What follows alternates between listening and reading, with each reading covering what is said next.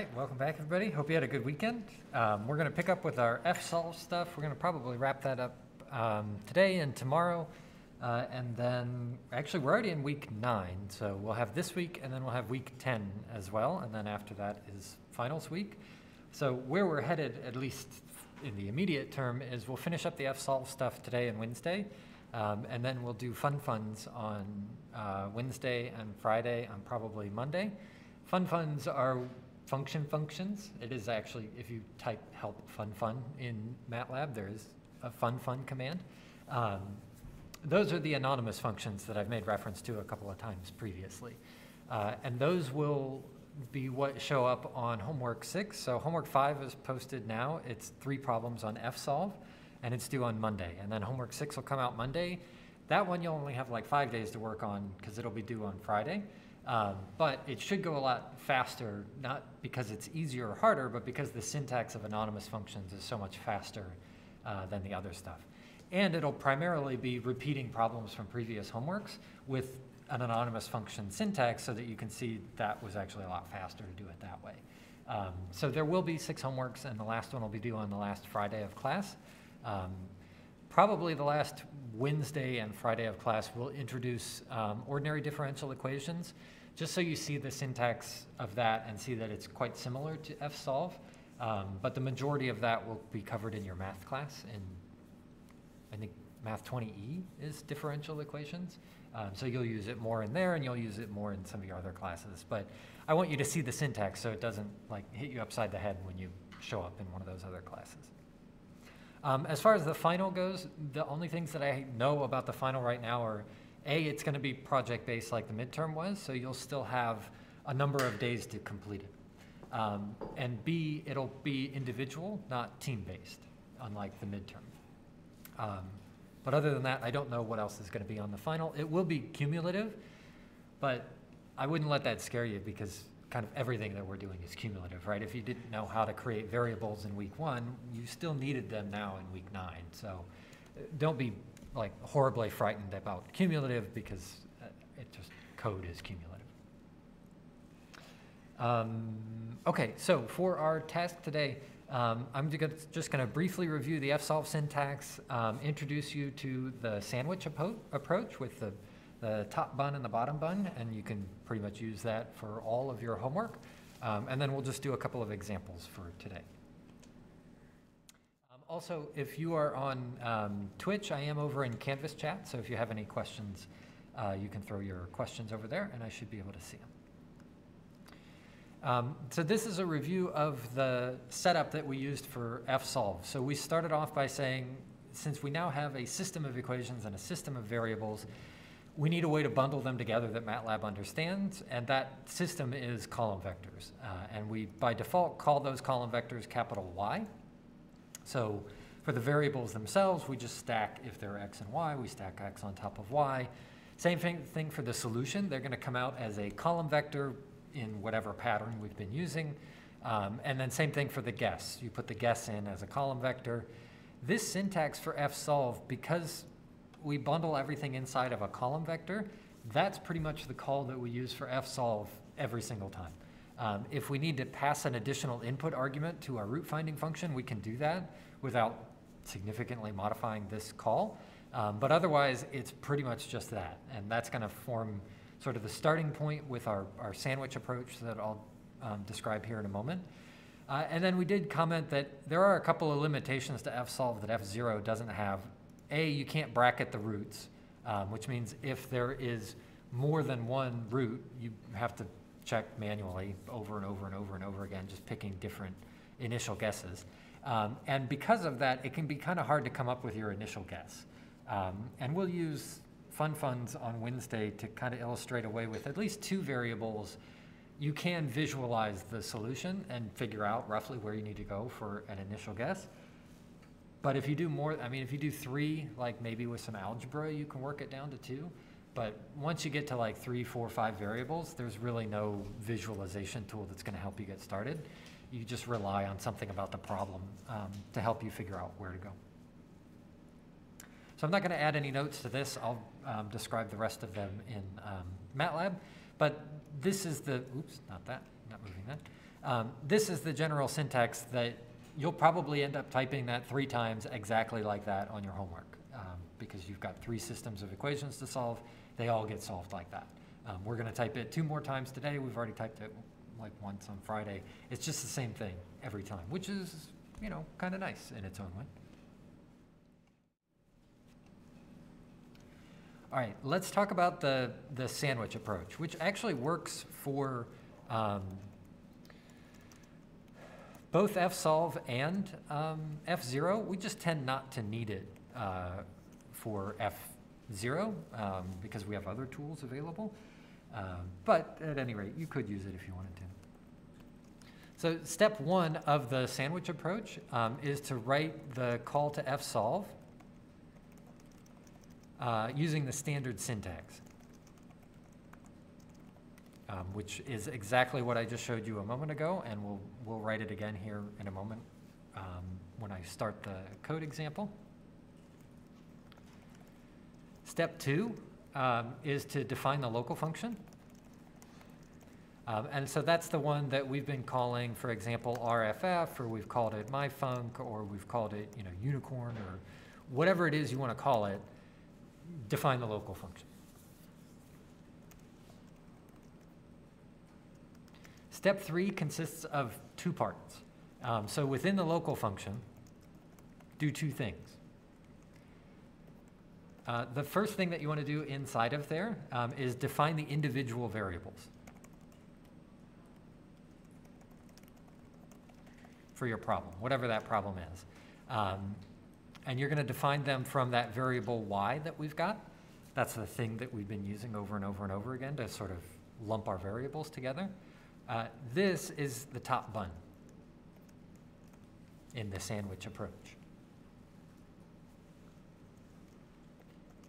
The next thing that you're going to do, which I'm going to classify as 3b, give yourself some space. Then at the bottom,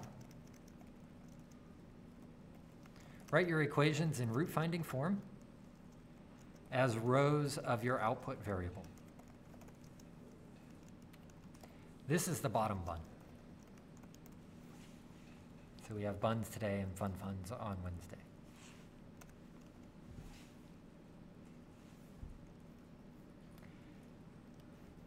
Step 4 is the last one that we need to do.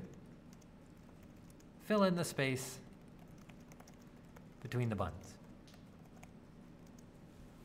The reason that I would suggest that you use the sandwich approach is because it helps you avoid problems of remembering what's in what workspace. In the sandwich approach, the only things that the function starts with are the variables that you define at the top. By the time it gets all the way down to the bottom bun, any variable that was described in there, you need to go back and define it in step 4, right? If it didn't show up in step 3a, and it does show up in 3b, then you have to fill in the extras in between the 2. So that would wherever you go in step 4. It will not draw functions from, or it will not draw values or variables from the base workspace because you're inside of a local function. So therefore, it only has access to its own function workspace.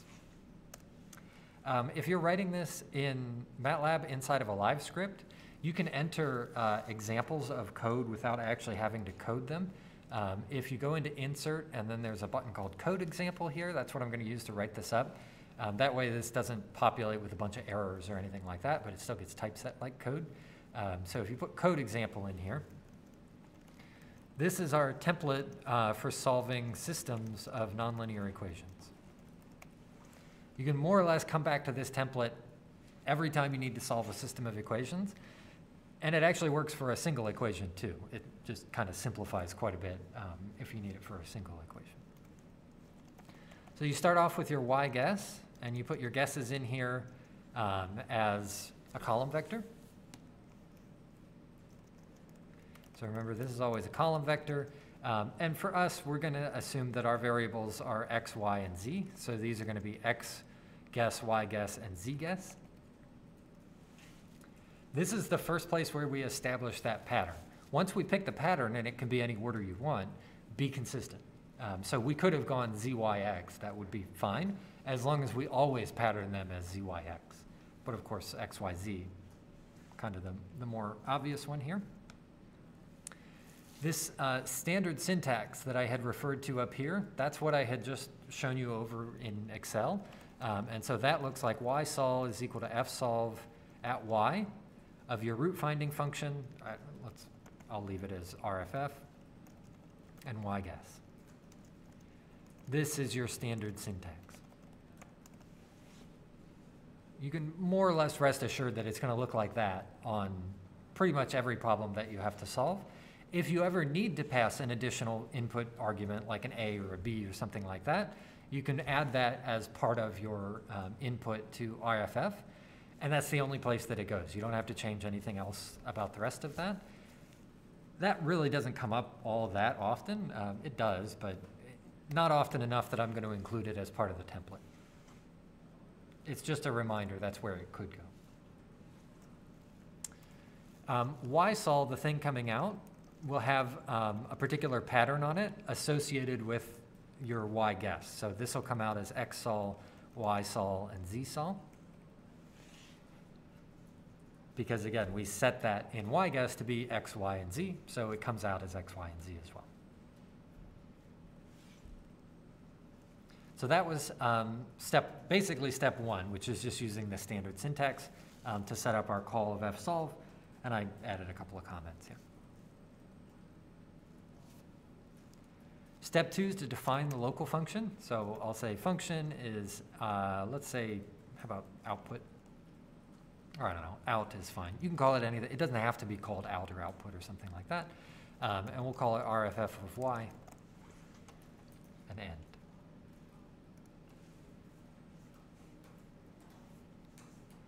Now we're within step three. So we're going to define the top bun and the bottom bun.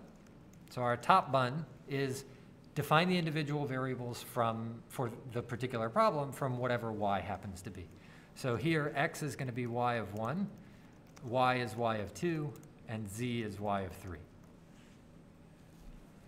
Which is not, strictly speaking, necessary. We can always just go through and refer to y of 1, y of 2, y of 3. The problem with that is it's often easier to troubleshoot and debug your code if it's written in a way that actually looks like what your problem says, right? So that you don't have to do that mental translation of y of 1 is actually x, and y of 2 is y, and y of 3 is z. If you do it once here, you've sort of isolated that assignment, and you don't have to think about it again. Step three, give yourself some space. And then at the bottom, write your equations in root finding form as rows of your output variable. So this is our bottom bun. Remember, in order to specify that we need a column vector, that's going to look like things along the lines of out of 1, 1, out of 2, 2, and out of 3, or sorry, out of 1, 1, 2, 1, and 3, 1. We specify the extra index there to force MATLAB to format these into a column vector. If you were to just say out 1, out 2, and out 3, that will by default format as a row vector, and that doesn't always work with fsolve. A lot of times it will, but then you'll get confused on those times where it won't, and you won't realize it just needed to be a column vector. So now we can write our expressions down here. So I'm just going to make some stuff up, right? Maybe it's, you know, x times y minus z. This would be something like equation 1 in root finding form, or whatever, right? We don't actually have an equation here. We don't have equation 1. I'm just throwing in numbers here. These equations don't have to use all of the variables. So it could be something like, okay, equation 1 is x, y, and z. Maybe equation 2 is just with x and z. They can also use other variables. So it's not necessary that these equations have only constants x, y, and z. It can have other variables that you define along the way, which is actually the advantage of the bun form that we're using here. It could be something like w plus, I don't know, C0 minus temperature plus 300. Right, whatever equation 3 is, equation 3 is a function of x, y, and z, but it might involve parameters that themselves look a little bit weird. They may not directly be written as functions of x, y, and z. And so here we see the advantage of the sandwich method. The only thing that the function knows to get started is the current value of x, y, and z.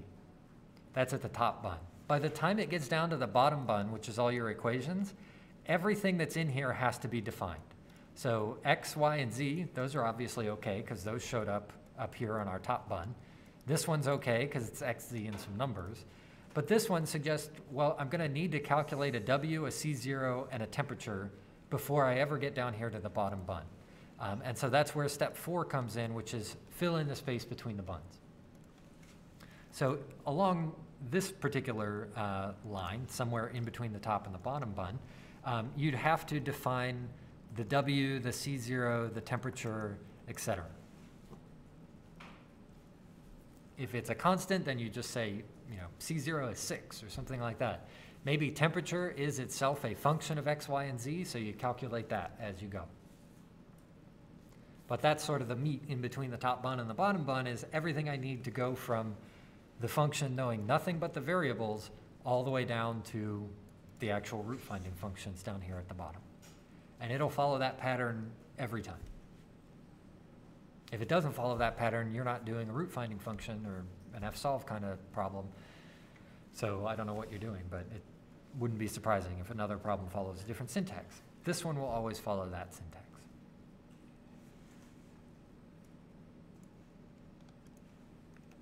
So I'm going to leave this here for just a moment because that template is important enough that you should have it copied down somewhere.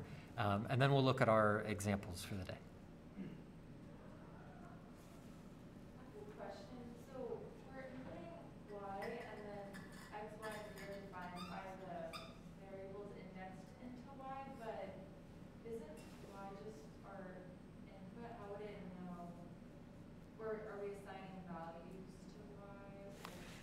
So it won't know until you've set it with yGuess.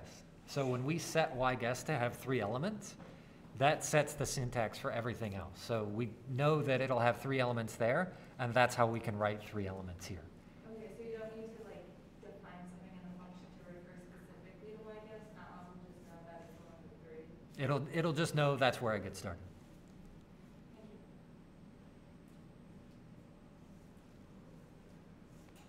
It is kind of interesting. We only sort of indirectly define x, y, and z, right? We never actually need to create this value x, this value y, and this value z. We could always come down here. If we didn't want to call it x, we could always just say y of 1. That would do the same thing. And MATLAB won't care if you want to do it that way. It'll read just fine.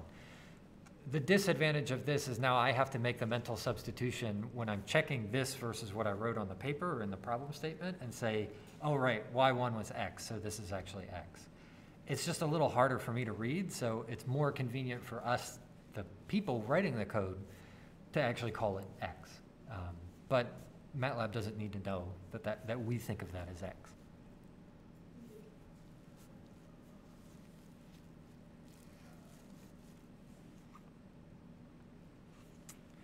All right, that's our template. If you're over on Twitch, I am available on Canvas chat if you have any questions, because I'm going to switch to the other screen. So if you need to see this again, let me know. Our first example is sort of a straight math example.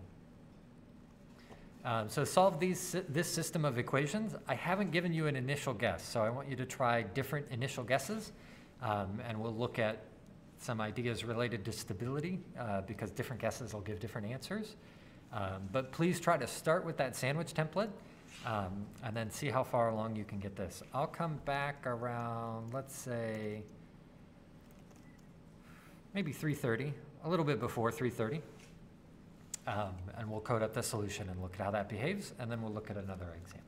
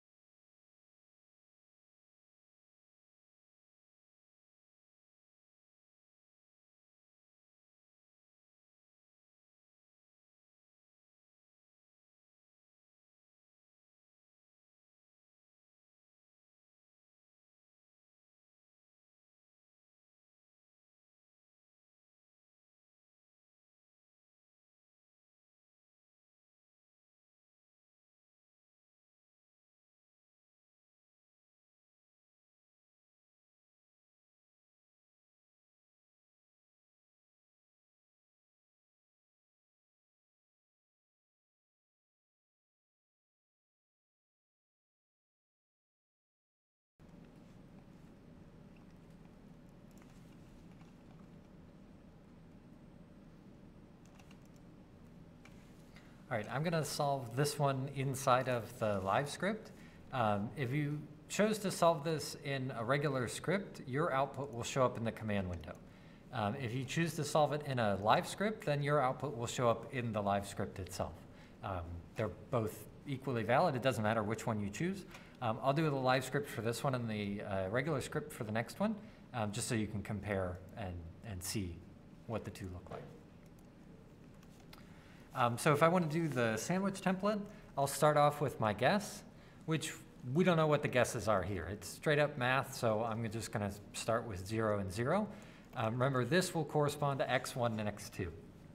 So this is where I first set my pattern, and I have to remember everywhere else it's always going to look like x1 and x2 whenever I'm referring to that capital Y variable. So the Y solve that comes out here is going to be f solve at y of RFF of y with y guess. And then I'm just going to display it here because we don't really need to know what's coming out in any more detail than this. But this is going to look like x1 sol and x2 sol. More specifically, this is x1 guess and x2 guess. Then I start with my local function definition. So it'll be something like out is RFF of y. Throw the n down there on the bottom. And now I do the sandwich buns, right? I do the top bun and the bottom bun. The top one is going to be x1 is y of 1, and x2 is y of 2. I give myself some space, and then I write my functions in root finding form as rows of my output variable. So out of 1, 1 and out of 2, 1. And now I can write that first equation, 3 times x1 cubed plus 4 times x2 squared minus 145. That's equation 1 in root finding form.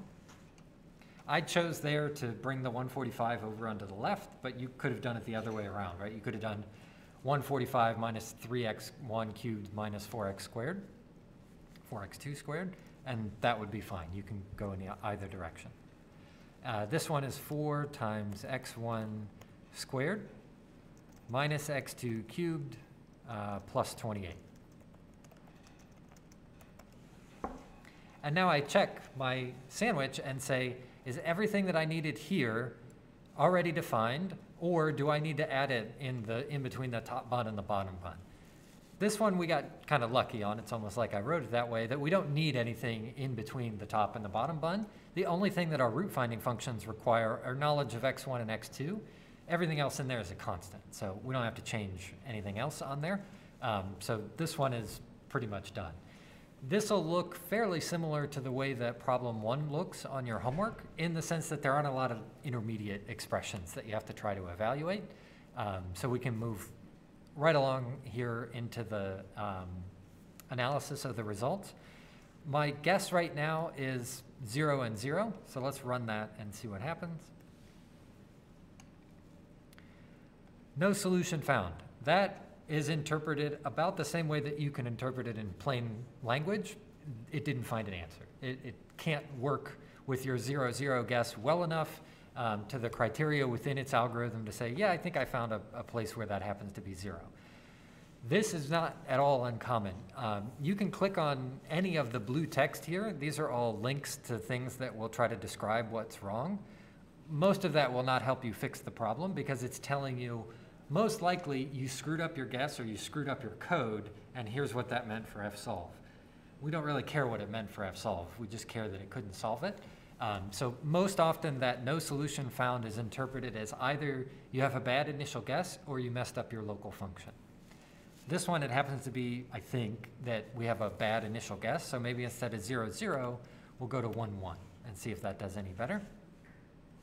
That one works a lot better. What we're looking for is just a plain old equation solved. No caveats, nothing like that. It doesn't say, equation solved, at the initial point or something like that. There's no precondition associated with equation solved. It just says, yep, I figured it out. That's what we want. I had mentioned on the end of Friday's class that one thing that is nice to check for is something called stability. So if you throw different guesses in there, they ought to more or less come out to be the same answer. So instead of 1, 1, I could try 1, 2. Hopefully, if I do 1, 2, when I display the solution, I'll still get 3, 4 as the answer. So if I do that, sure enough, I get 3, 4. That's good, right? I could do something like maybe 5, 2, and let's see if we can break it. Nope, that one seems to work just fine as well. Maybe 5, 10. Still gives me 3, 4 as the answer. Remember, those initial guesses are just telling the algorithm start here. They have nothing to do, hopefully, with the final values that get printed out here, the 3 and the 4, but that's something you got to check. You know, another one that you could try would be, you know, -1 and -2. Let's see if we can break it that way. That one, it did actually give us an answer, right? It gave us 3.45 and -0.68, but it also says no solution found. So those numbers are junk, they're trash, they don't mean anything. They're just, that's where the solver happened to fail. It was right about there. But it doesn't mean that that's a very good answer. So we should not trust that value to be meaningful, and instead probably go back to something like 2 and 2.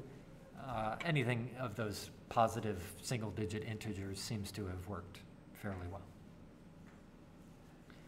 So that's an illustration of checking for stability.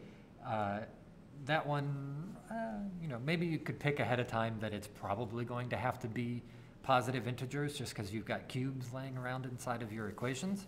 But ultimately, it usually comes down to just trying a couple of different numbers and seeing how they work with the output values.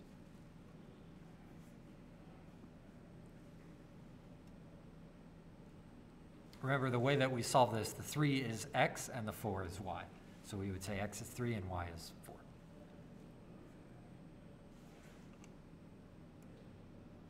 So I'll pause here a minute and clear the output here in case you need any element of my solution, and then we'll look at another example.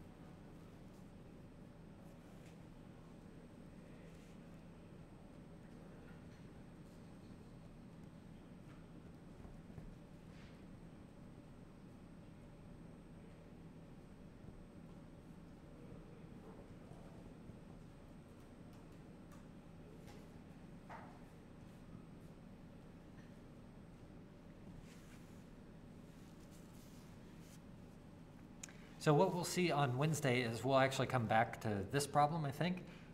There are ways that we can visualize roughly where should we start that initial guess. The same way that we can plot one equation with one unknown and say, I don't know, the root looks like it's around there just from the plot. You can do that with 2 variables and 2 equations once we introduce some of those more fun funds that we haven't gone over yet. Once you get beyond 2 equations and 2 unknowns, if you can manipulate it with some algebra and get it down to 2, then you can visualize it. But if you can't, you're just kind of stuck, and you'll have to come up with good solution or good guesses based on the problem statement. There's no real way around it. That's what's going on in this example, in example 2. So this is an example of a typical problem that we would have to solve in reaction engineering. So we've got 2 simultaneous reactions occurring in a reactor, and they proceed with different rates. So R1 and R2 are the rates. And the system of equations that we have to solve are the material balances. So there's 4 components. There's A, B, C, and D. And so we end up with 4 material balances, which is 4 nonlinear equations that have to be solved simultaneously. In this case, the variables we're trying to solve for are CA, CB, CC, and CD. C is usually what we use as a variable for concentration, and then we subscript it with the species. And we've got some extra constants down here. And I've told you to use 0 for the initial guess of all concentrations. And because these are reactors, we have some ways to estimate their outputs so that we could generate an initial guess like that. But otherwise, for now, you can just take it as that. So let's come back at about maybe 4:45 and see how much of this you can code up. Remember, the 4 equations here, these are the system, this is the system of equations that you'll have to solve, and you solve them for CA, CB, CC, and CD. And I'll try and zoom in a little bit so that you can see those expressions a little bit better. There we go.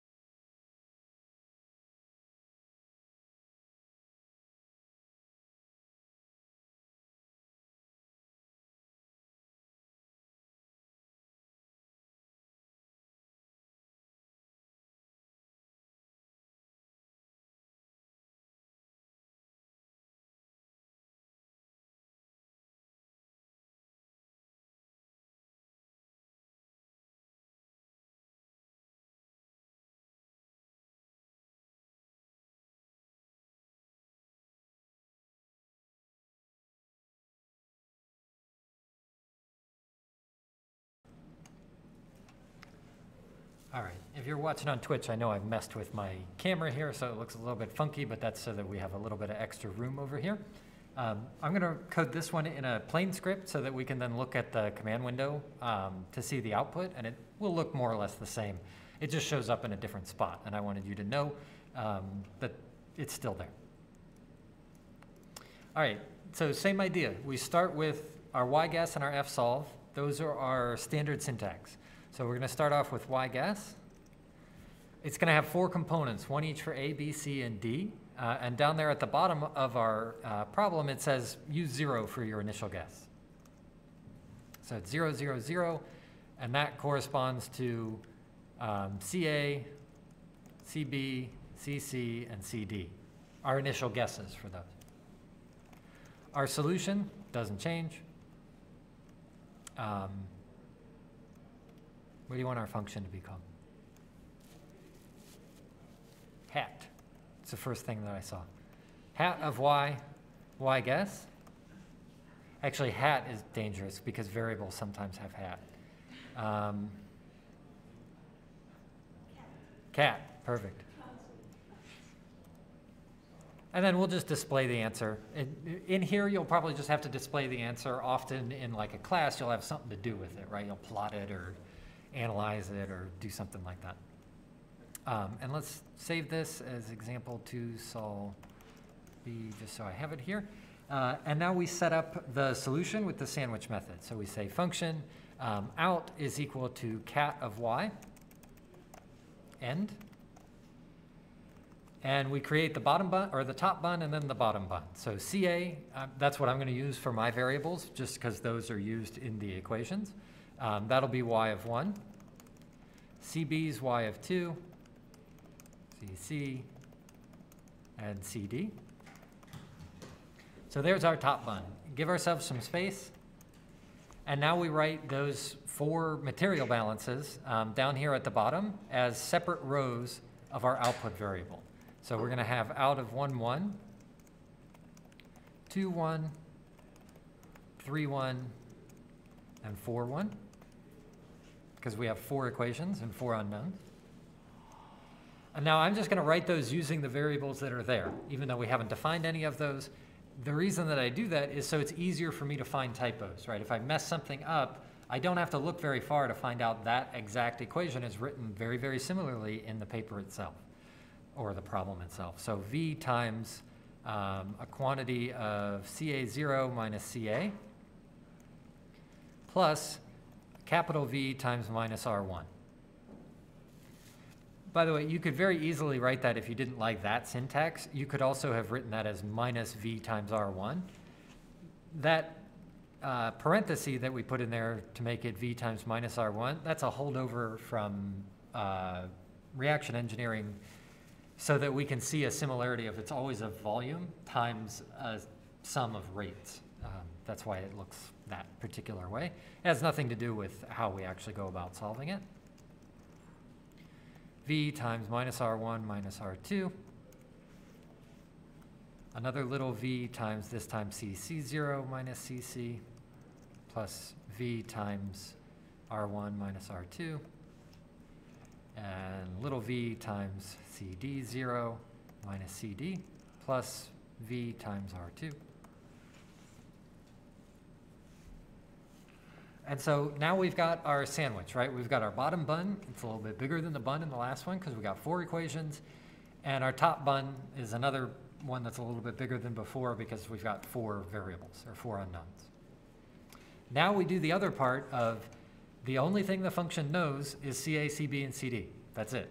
By the time it gets down here to the outputs, everything else has to be either defined or calculated based on nothing but CA, CB, CC, and CD. That's a convenient way to remember in another form that this function has its own workspace. So if it's not CA, CB, CC, or CD, we have to define it. The function won't know about it. So now we can start throwing in all those other values, like V is 1 and capital V is 100.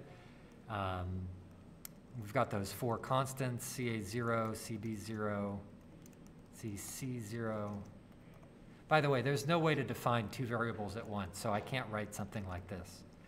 There's no equivalent of that in MATLAB. Some languages you can do that, but most of those are what we call computer algebra systems, not numerical solvers like MATLAB. Then we also need the R's. Notice the R's are functions of the other, of the variables, CA, CB, and C and CD. So I can say something like R1 is K1 times CA times CB, and R2 is K2 times CB times CC. In the process of creating the R's, I have defined two more variables that didn't exist before, so I've got to give those some numbers. So K1 is 1 and K2 is 1. And so now you can see the sandwich method written a little bit more clearly, or I guess demonstrated a little bit more clearly, because there's this bottom bun, there's the top bun, and I wrote enough code to connect the two, right? That's the meat of the code, is everything to go from the top to the bottom. If I did that correctly, let me scoot this over a little bit so we can see it. Did I forget an asterisk? Where at? I did, thank you. Asterisk there. So let's go ahead and try and run that and see what we get. Oh, not F4, I don't know what that does. F5. So I ran mine as a plain script, so my results got written to my command window.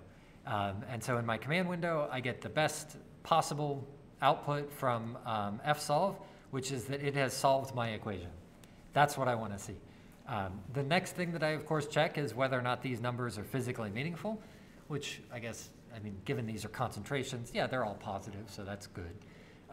There are other ways that we can check things, but they're usually specific to the class you're in, so we're not going to look at them.